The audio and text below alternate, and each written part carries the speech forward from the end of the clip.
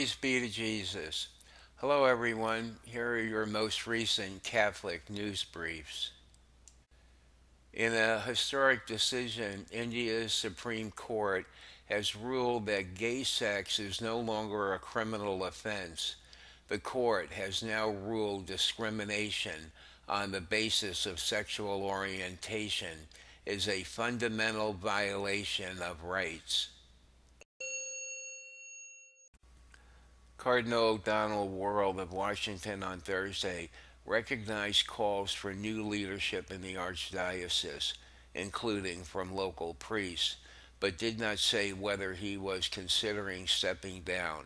Quote, among the many observations was that the Archdiocese would be well served by new leadership to help move beyond the current confusion, disappointment, and unity, he said in the letter.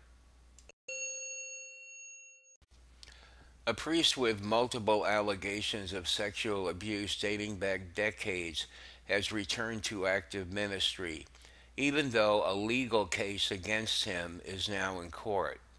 The Diocese of Buffalo, which reinstated Father Dennis Ritter this June to St. Elizabeth Ann Seton Parish in Dunkirk, has now been sued by one of Ritter's alleged victims, Matthew Golden.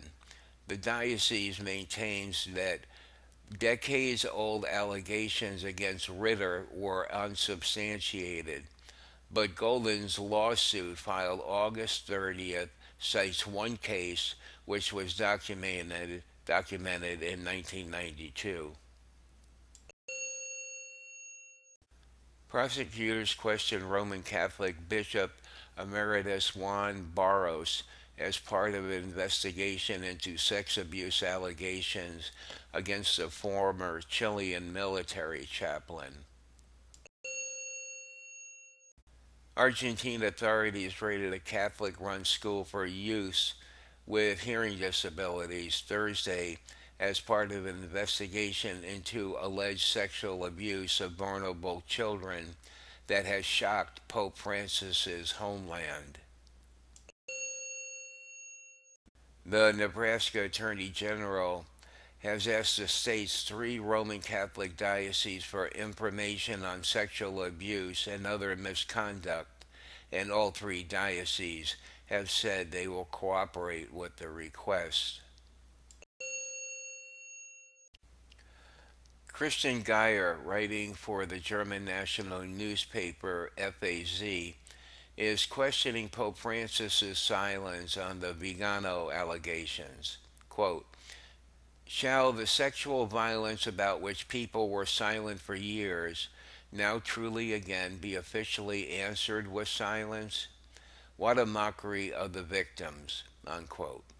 For Geyer, quote, this homily is not difficult to understand as a theological attempt at exalting the papal approach not to speak a single word concerning allegations of cover-up of abusers.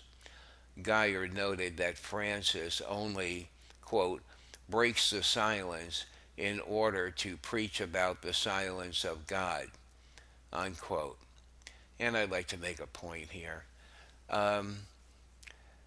The Pope plays the victim, the persecuted one, in equating himself with Christ before Pilate. For the Pope to hide behind Christ is nothing less than mocking Jesus, I think. Oh, and by the way, Pope Francis, Jesus did speak before Pilate. Among the words he spoke were, quote, my kingdom is not of this world, unquote.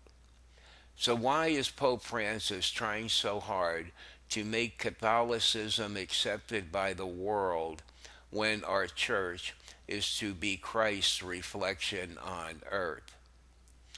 And those are your most recent news updates, and we'll talk to you later in the day. Bye.